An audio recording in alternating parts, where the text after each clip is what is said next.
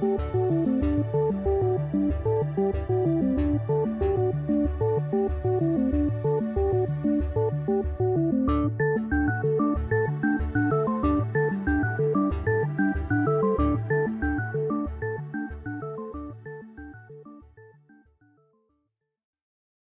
never actually had a CTO speak before, so I guess the first question is pretty easy. But what do you do as a CTO, and what is the part that you like best and least about being a CTO?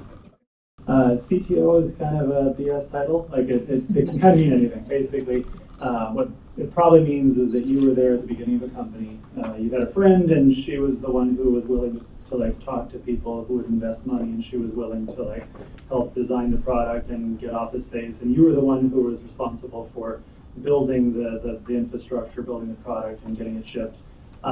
Then once you went from like 2 people to 3 people to 4 people to 5 people, like being there at the beginning, you get to make up really fancy titles. You get to be the super high admiral or whatever you want, and like CTO is the title that just sort of sticks around. So if you meet someone who's from a company that's got 300 employees and they're the CTO, it generally means that they were the most technical person when the company got started, and that's kind of where I'm at.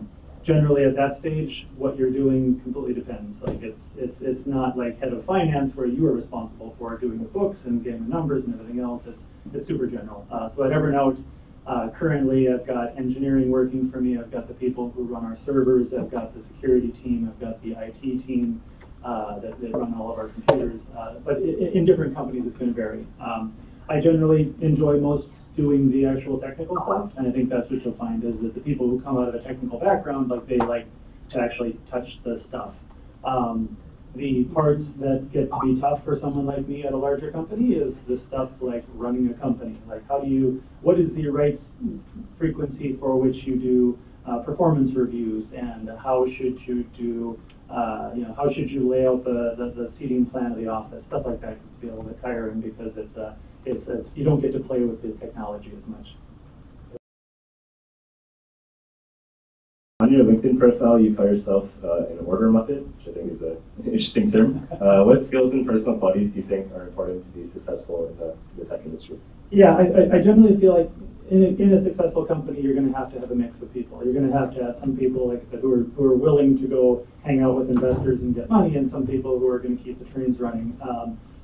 In our companies, I've tried to be the person who keeps the trains running on time. I see my job as making our company not fail, and then the people who design the awesome products, like their job is to make us successful. You can have a very significant role within technology on either end of the spectrum, but you should be self-aware enough to know which side you're on. Like if you really like sitting around and getting that last like 1% of performance out of a database, and you're willing to plow away on it for a week to get there, like you're probably on the order muppet side of the spectrum. Whereas if like you don't really want to sweat the details, you really want to like talk about stuff and wave your hands a lot, you're a little more on the chaos muppet, and you have to find an order muppet to make you successful. I love working in technology. I like building things, and I keep going to companies. Don't have anyone working for me on day one. Build it up, do a lot of things, hire a bunch of people, and then do something else. Generally, at the early stage of a company, your job is to build things, and then a little later on, you've got 100 employees at the company, and you suddenly have to decide that the company needs someone who doesn't just build things, but builds a company that builds things. You have to be willing to manage people. I haven't typed a line of code in probably a month because nobody lets me anymore.